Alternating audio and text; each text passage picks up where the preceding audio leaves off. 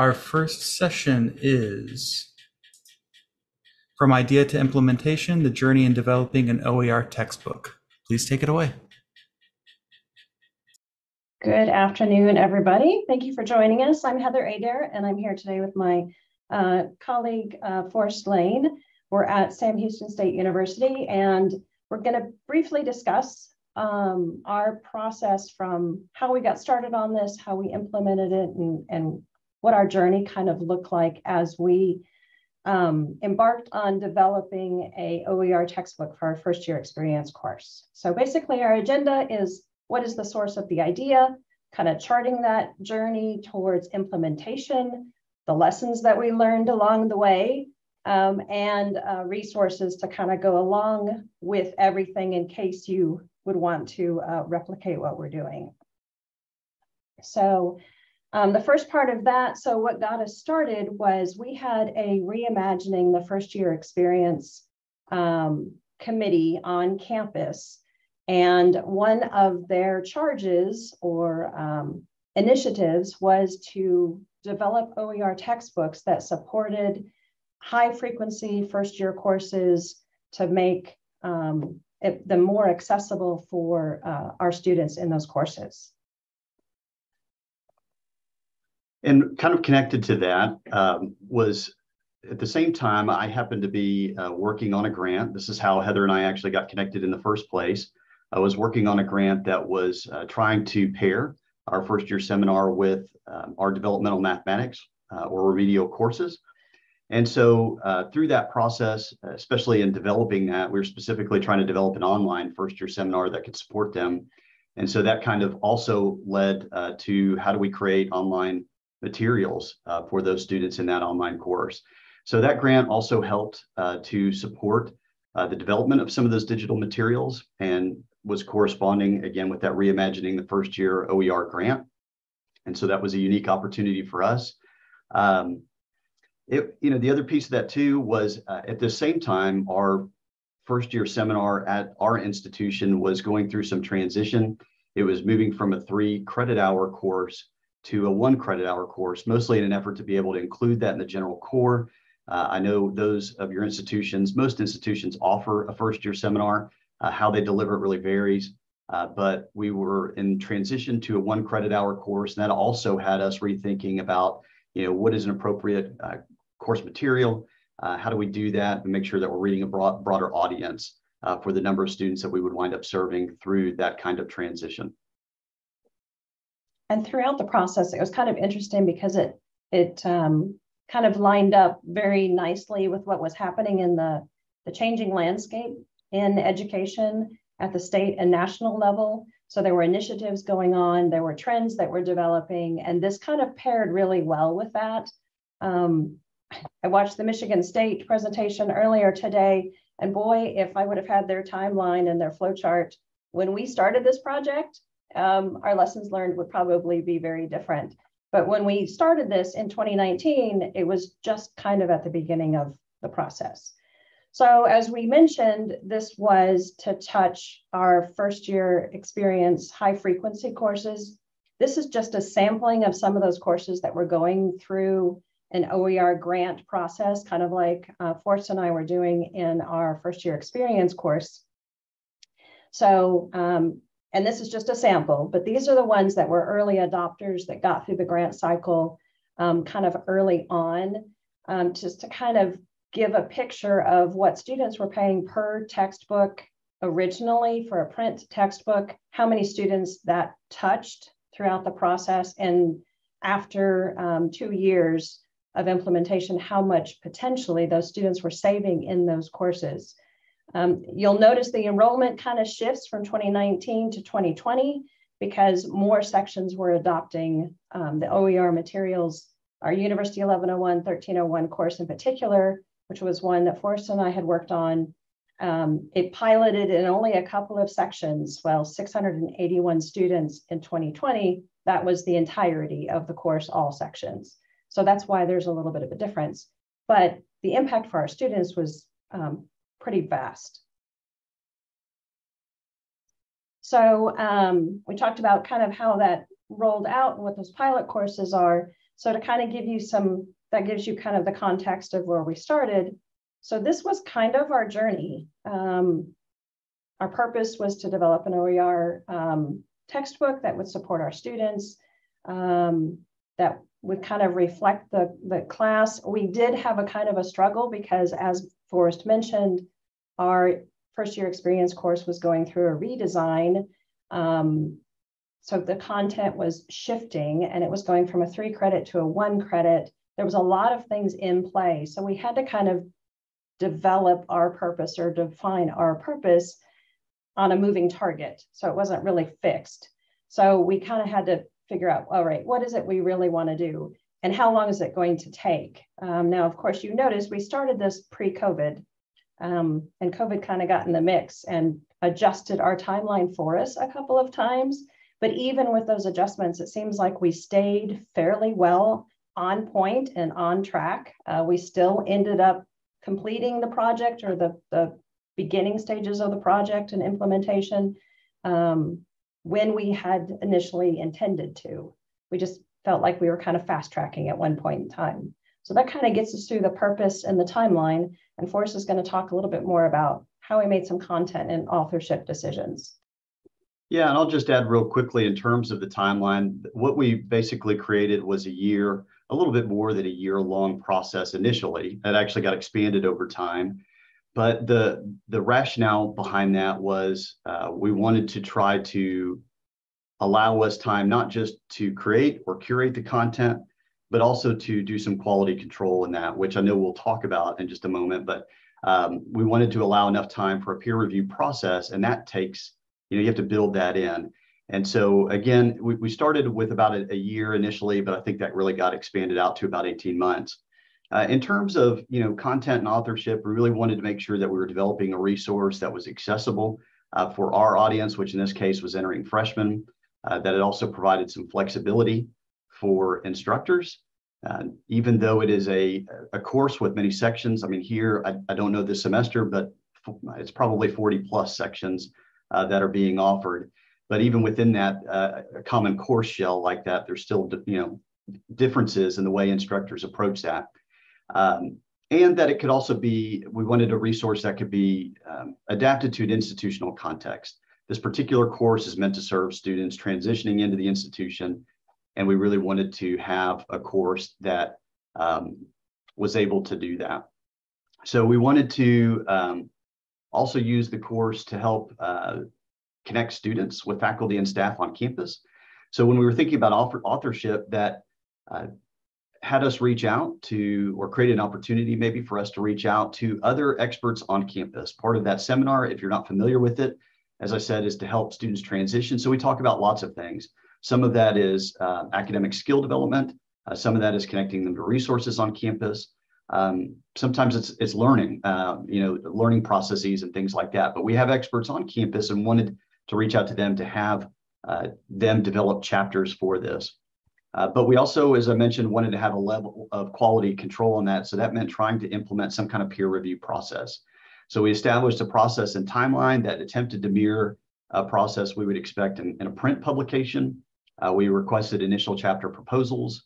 Proposals were then reviewed.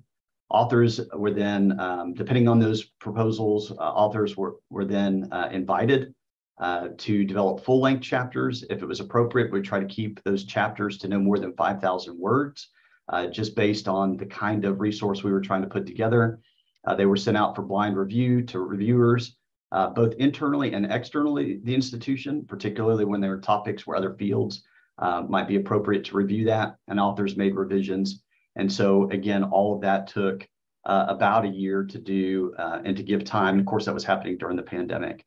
We did explore several platform options, and I think that kind of takes us into what Heather's going to talk a little bit more about. Yeah, deciding on a platform was kind of, and I'll take us back to the previous slide. So when we were investigating platform and publication options, we'd already had an opportunity to have a conversation with OpenTX in a different environment. And we were kind of doing some fact finding. What did we want? Of course, as you know, in an OER platform, we can do things that you can't do in print. It can be interactive. We can have content that provides different types of experiences for students that makes it a little more interactive. And how do you go about sequencing that so that it makes sense for the student as they're clicking through the content? So that we kind of had to play with a little bit. And like Forrest mentioned, we didn't want chapters to be longer than a certain number of words, but not only that, segments within the chapters needed to be consumable so that it wasn't, pages and pages of scrolling to read before they would go forward. And then we had a little bit of a learning curve about how do we actually do that? What does that look like as far as, Creative Commons is concerned, and attributions and things like that? And then how do you build it? So when we started that process, the landscape of possible publication platforms was not as vast. And I'm sure on this slide, we don't have all of them represented, but we did kind of do some research to figure out, is it a platform that requires a fee? Are we going to have to go out and hunt down grant money? How complex is it? Are we going to be able to go back and touch it later and update it? How predominant is that platform? Is it a common platform that is out there in the OER world? So we went through all of that decision making. We ultimately decided on OER Commons. That just happened to be where we landed. We didn't have a source of funding to produce the textbook, really. We didn't want to have to get into a grant situation. And the nice thing about OER Commons is it really played well. The person that worked with us at OER Commons took the time to meet with us and talk about logistics and how to lay out the pages and how to navigate, and helped us build the shell. There was a lot that went into it. And I don't want to sell you on any one platform. That was just the choice that we ended up making. So that kind of gives us a little bit of context. Forrest, do you want to add anything that I may have left out on that? No, I think you did a good job. Okay. And then, of course, once you've done that, there's going to be lessons learned along the way, no matter what happens. And we did that. So as we were looking for some of the things, we noticed that like Forrest said, we wanted to make this a SAM product. So a student focused, campus focused, environment focused support for our students. And as we were looking at samples of what was out there, there are some generic OER materials out in the realm. But there are also some that are very campus specific or institution specific. And we wanted for this to be a SAM product so that as students come in, it helps them become part of our community. So we did kind of broach that a little bit. I'm going to add to that our lessons learned. Yeah, I think one of the other things, so just to give you a little bit of background about me, I've served as an editor for a peer review publication for a number of years and had some idea about how to do that from an editorial standpoint. I thought that we had built in a reasonable amount of time to do this. Of course, you can't plan for the pandemic, but I think it really did take more time than I had anticipated, at least to do it well. I mean, I don't think you have to make a resource that has multiple authors and chapter authors and all that. It doesn't have to be that complicated. But in our case, we did have some complexity to it.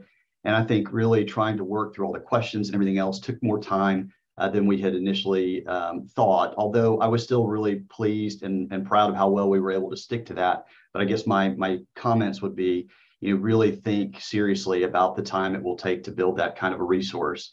The other thing was just learning to move it to a digital format. Even in building these chapters, we're having authors write that in Word or whatever you are using to write that narrative.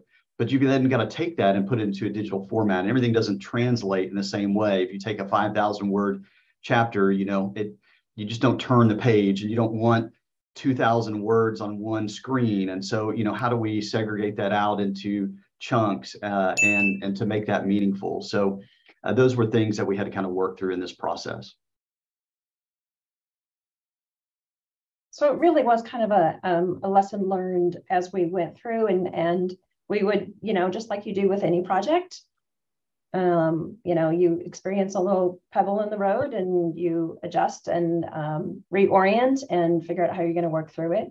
Our author contributors were fantastic to work with. The nice thing about an OER textbook is that it is, we don't have to go back to a publisher per se every single time we want to make an edit. So the opportunity to make this a sustainable resource that can continue to grow and continue to develop. And as the university evolves and our students evolve and what their needs are, we have the ability to go back and make edits or revisions or add content as needed. So that's nice to have something that's a little more sustainable. And we did have a little bit of a learning curve on how to, we come from academia where original content is the preference, right? So how do you give credit to material that is open access? And how do you navigate Creative Commons licensing? So we relied fairly heavily on our scholarly communications librarian to kind of give us a little bit of direction on how to do that, which was very helpful because it was an issue for us to kind of wrap our head around that in this realm, if it's got Creative Commons licensing on it and it allows you to modify, redistribute, et cetera, that it's okay. So we did kind of have a little bit of an issue personally on the conscience side about how do we do this and how do we support our authors and how to make that transition as well. So it does mention that we do have a balance of original content and repurposed content. If somebody else was out there that had fantastic content and we didn't have an author for that piece, because of Creative Commons licensing, we were able to adapt it to our situation, which was fantastic because that helped fill the gap that we knew was important for our students and for our textbook, but we just didn't have authorship on our side to provide original content. We do have resources for you on the slide deck also, and I believe Justin, he can probably provide a little bit more information if the slide decks will be provided later or not. But we do have OER resources, the 2 QR codes. I noticed that Forrest put a note in the chat earlier. The attendee handouts takes you to our call and the rubric that we used with our reviewers, and the other QR code on the left of this slide takes you actually to our textbook in real world, in real life, so that you can see what that kind of looks like. It is also on Texas's platform for OER materials as well as on OER Commons. So it's in both places. I know we're just about out of time. I don't know if we have a minute or two for a quick question, if anybody has one, but we'd be happy to take that. Yep, you have time. And the recording will be available almost immediately afterwards. And then if you've uploaded your slides into the Google Drive, then they'll be distributed by the conference. And you have a question. Are there any issues with intellectual property among the authors? Yeah, I saw that question out there, and it's a very good one. I think that we tried to be very transparent from the beginning of building this, even in our call when we were presenting this to potential authors, was to be transparent about exactly how this was going to be published, what Creative Commons license, and that they needed to be careful with that. They need to be comfortable with the way in which we were publishing that. We didn't really run into people that were unwilling to do that, but it did mean really trying to think through how we communicated that and allowing them to understand what that license allowed and what it didn't. And we did provide, I guess we called them lunch and learns, although we didn't provide lunch. It just happened during lunchtime. A couple of opportunities for interested authors to do a kind of a Q&A session with us and with our scholarly communications librarian so that we could answer those questions and kind of talk through it. So that I think that provided support for them and for us. Great. And if you want to hang out and continue answering questions in the chat, if you could go ahead and stop sharing your screen so our next presenters can make sure their slides are working. And then we'll start at 2:25 to give people time to come in. Thank you very much. Thank you. Thank you.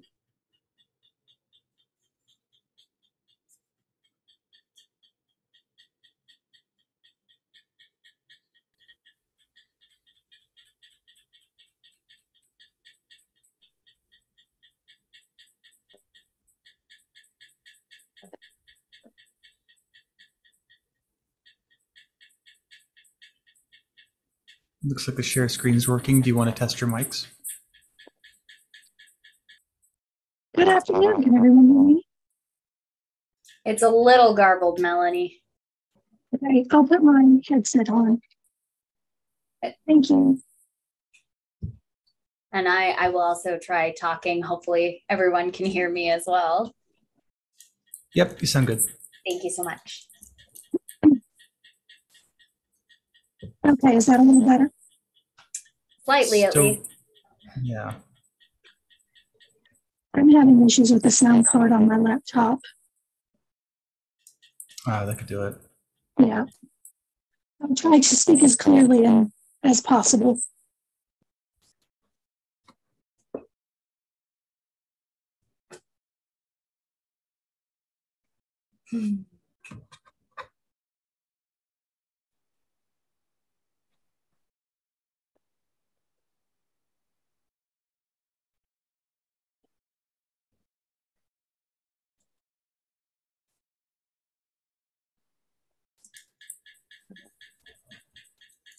So what I'll do is, as we get to 2:25, I'll announce the presentation, get the links into the chat again, and then when you have 5 minutes left, so that way if you want to transition into Q&A, when you're at the 5-minute left mark, I'm just going to play the sound effect.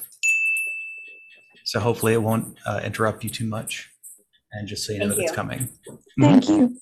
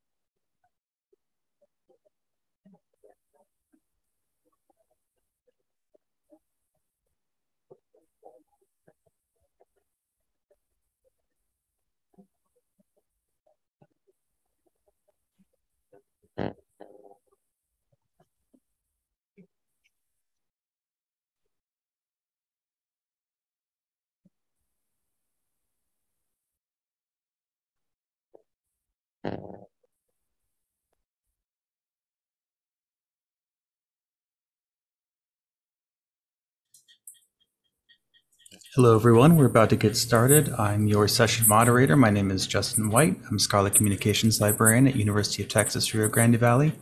Please keep your videos and microphones muted unless you have a question during the Q&A portion of each presentation. This session is being live captioned. I'm going to copy the code of conduct and the IT support email into the chat. And our next presentation is the sound solution. exploring the practice, practicality, and priority of human voice audio in OERs. Please take it away. Good afternoon, and thank you so much for joining us. To start with, we'd like to share our university statement and respectfully acknowledge the Wichita and affiliated tribes upon whose historical homelands our university is located. We also recognize the historical presence of the Caddo Nation and other tribal nations in our region. So it started with a phone call. We were discussing careers and teaching when we began talking about OERs. As the introductory course coordinator for our Fundamentals of Public Speaking class, I was telling Melanie a little bit about our experience recently using an OER or about to shift to that OER. And we happened upon the idea that a human voice audio component was not something we had seen. We both had performance training in our background, so we began researching what instructors use for students with accessibility needs, especially in higher education. We couldn't find many resources, and what we did find repeatedly pointed to using artificial intelligence or AI to bridge the gap. Because of those performance backgrounds, however, we know there is something irreplaceable about the prosody and interpretive capabilities of human voice that we have yet to see replicated by AI. Melanie invited me to join our professional learning community sponsored by our Center for Research, Teaching, and Learning Excellence. And we began a year-long feasibility study of adding a human voice audio component to OERs, specifically to the one that we were using or are using in our Fundamentals of Public Speaking class. What we present to you today is a focus on the practicality and some of the how of adding a human voice to OERs. You're thinking about creating, in the process of creating, and or are already utilizing in your classes. And so on the screen, we have a QR code that will take you to these slides, and we've created a space for you to be able to take notes on the slides if that is useful. But really, we're going to walk through the decision map and some of the questions around the how-to of what it is we're hoping to see be added to OERs. So beyond our personal beliefs and preferences, we do know that there is research out there and that there are instructional advantages to audio components and moreover, human voice audio versus machine created. But trust me, we're not so naive to think that considering the great amount of labor and financial cost, that AI should be discounted. It is definitely a choice. So as Molly said, whether you're creating, adopting, or adapting an OER, we'd like to share with you these questions that we think will be helpful when considering adding any kind of audio to an OER.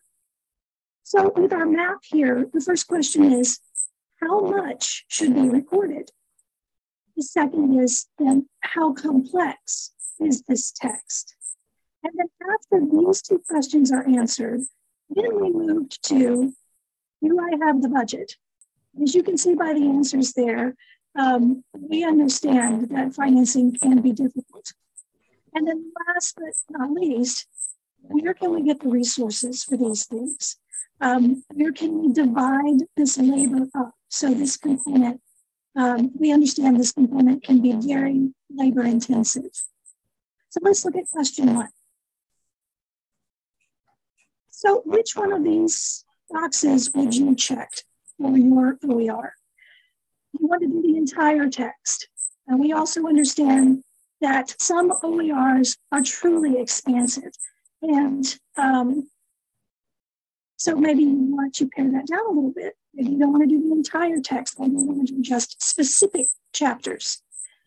Or perhaps you want to do chapter outlines, or maybe there's just some other tiny bit that you want to start out with. And so what we recommend is, as always, consult your learning outcomes and what would work most effectively with your teaching style. Would you like to comment on how you landed on with our project? Sure. So for us, our chapters in the public speaking text, there's a lot of extra information. And while it is useful if students read, I'm not 100% sure students are reading. And so for us, chapter outlines became the easiest way to get that information into a human audio voice component. And it also allowed for us to hit the major highlights of the text without having to potentially change that human voice component every time there's an edit on the text, which seems to be just about every summer. So I'm going to go ahead then and move on to the next question. So if we've decided a little bit about how much of the text we want to record, now we have to figure out what level it is that we're trying to get to. So if the information in your text is more at a basic level, like it might be for our foundational or our fundamentals course, then that gives you a few more options in terms of a narrator. There are more people that can make sense of the information in that level of an OER. If I have a more complex OER that has more technical jargon or field-specific language, then I might have more difficulty finding a narrator. This is also where the complexity can be more of a challenge for AI, knowing how to accurately pronounce names if you're talking about a variety of theories, or even potentially reading out a mathematical formula. So understanding the complexity of what is in your text allows you to figure out what options you have as well. And moving on to question 3, and I'm very sorry that my audio is scratching. I developed a sound card issue this morning that I could not get resolved before our session. So for question number 3, we're looking at budgeting and hopefully creative budgeting. And if you are lucky enough to be able to check that first box that says, yes, you have funding, that's fantastic. Perhaps you've got grants. Perhaps you have stipends for your faculty. Maybe you have some GTAs that you can use to help with this. And maybe you get the top of the mountain. Maybe you have a course release for your faculty who are working on this. But then maybe you don't have all of that.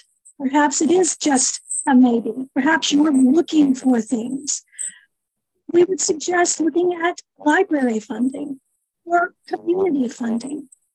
Maybe you need to just go to those people who have done this forever, and I would suggest looking at the National Library Service for the Blind and Print Disabled. I'll put a link in the chat here in just a sec. Or perhaps Lighthouse for the Blind, because let's face it, they've been using texts for decades. And sometimes there can be funds through these organizations or other resources that we perhaps haven't thought about yet.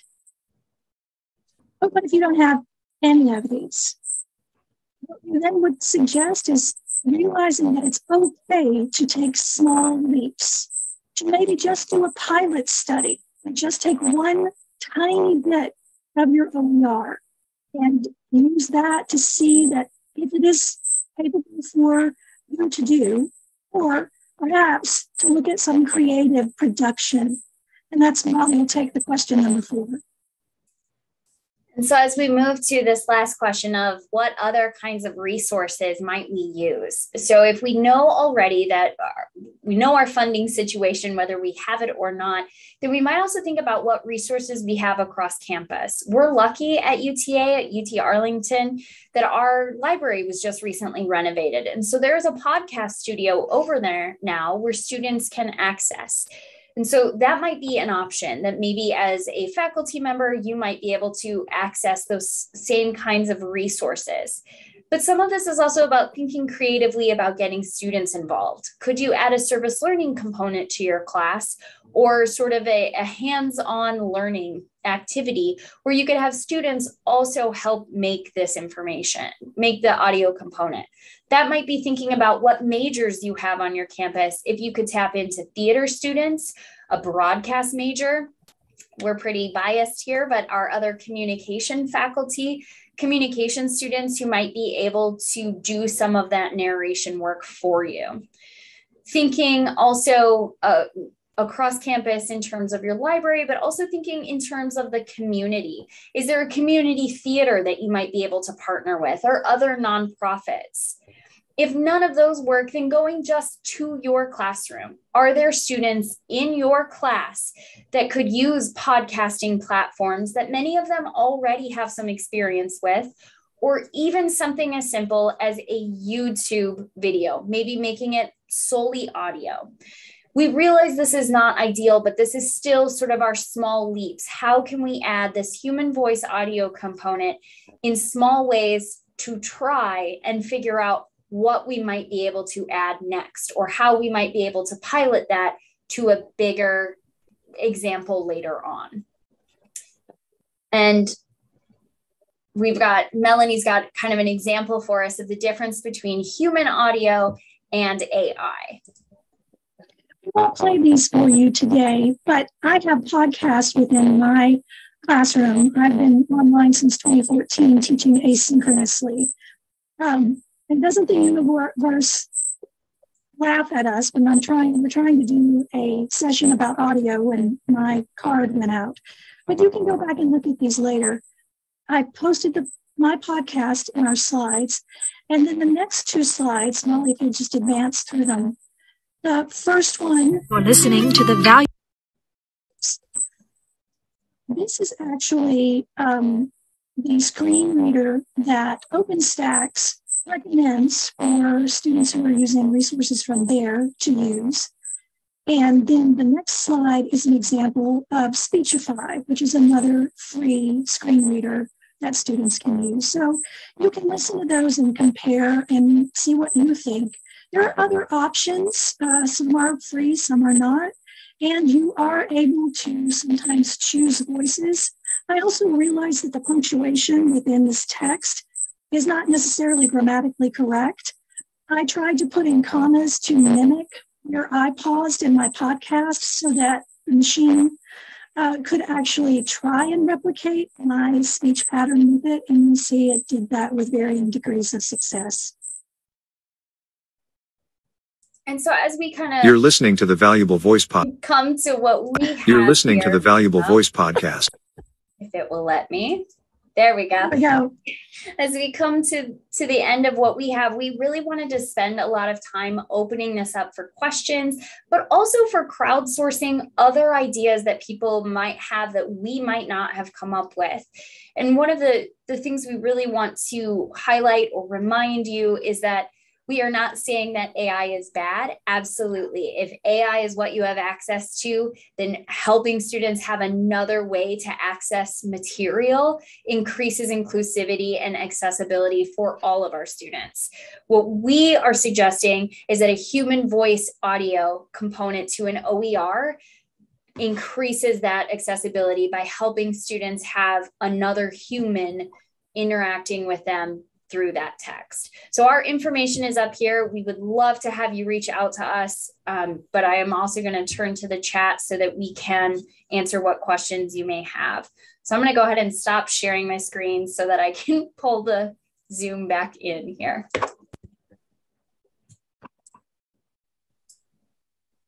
Okay.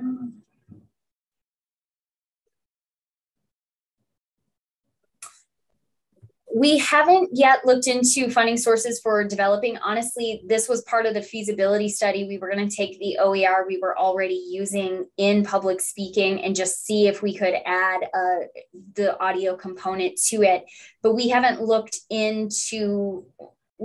dug down deep to see if we can find funding specifically. We know we have some great resources on our campus, so we're going to kind of work with what we already had access to. And as Melanie can talk about, she also is a professional at this. And Melanie, if you want to talk a little bit about your experience as well.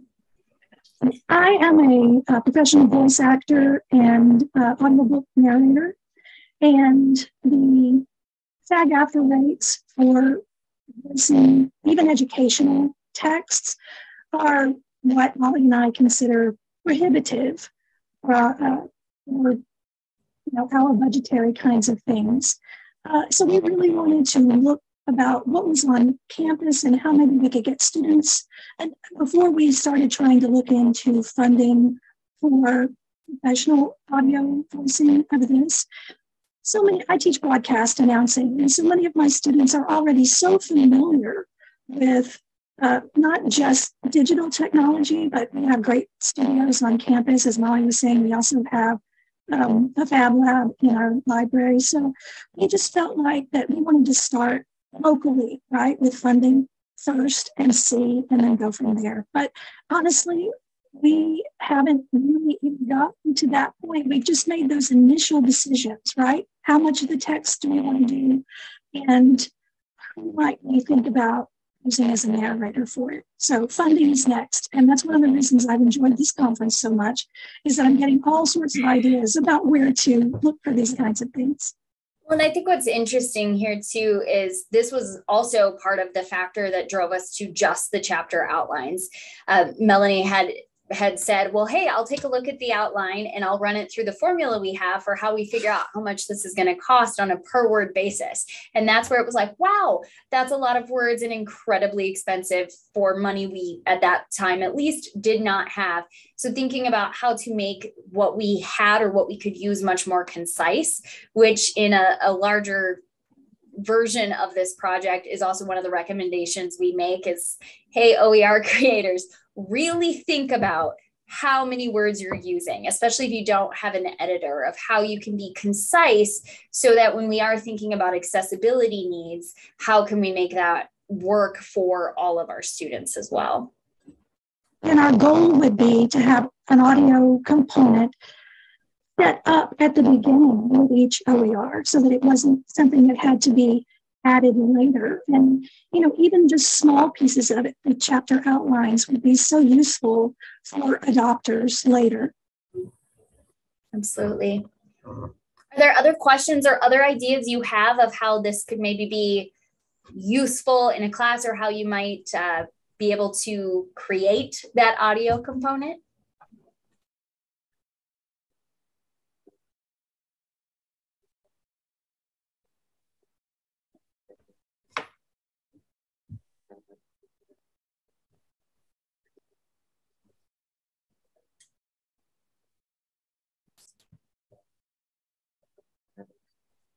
Everybody's quiet this afternoon. Do you think this is even something that you would find helpful? Or that your students might find helpful, yeah. Right. Yes. And Heather, one of the things that we did notice is that where there was an audio component, especially if it was a human voice audio component, was often related to languages, right? So helping students learn pronunciation, which is incredibly important, and we're glad it exists, but we would love to see that for any field, for students to have a sense of what does this sound like? And we want to do a study on what kind of voice is palatable, acceptable, enjoyable.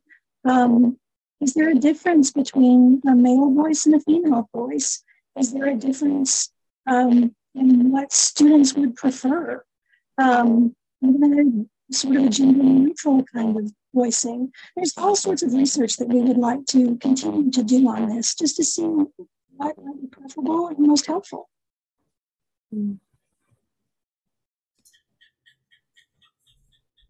Yes. Oh, yes. That is one of the things that I spend a lot of time listening to audiobooks while I'm driving. And I know that there are students who want to do that same kind of thing. So even if they can get the bare minimum of information while they are busy driving, I know that's terrible, but let's say washing the dishes or mowing the lawn or something where they can feel like that task is doubly productive. It is amazing for those non-traditional or post-traditional students how much time that can save. And I'm hoping, or we're hoping, that that can also encourage students to actually do the work or engage the material outside of just coming to class too. And we have so many students who commute to class. And so that's another, listen to it on the way in when you're fighting traffic. And Bruce, that's a great idea. Just adding voice to a glossary or a small subset, like vocabulary, those kinds of things. That's exactly what we're talking about. Looking at your text and finding what would be the most useful, and start small and then build from there. And this could be something that can be done over a period of semesters. And, crowdsource. Different students could do different parts of it in different semesters. That's a great idea. Mm-hmm. Mm-hmm. Oh, certainly.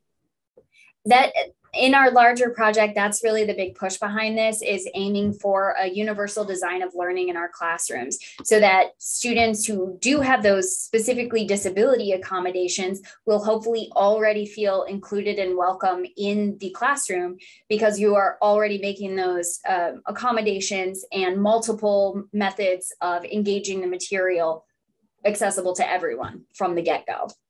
And it doesn't just have to be focused on accessibility.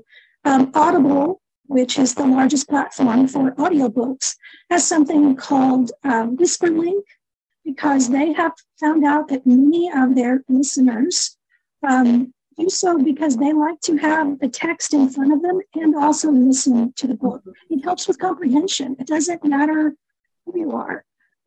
So that is something that I think we as educators need to understand too. It's not just for accessibility. It also works within different learning styles.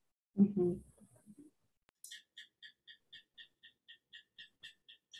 Thank you very much. I'm going to go ahead and stop the recording.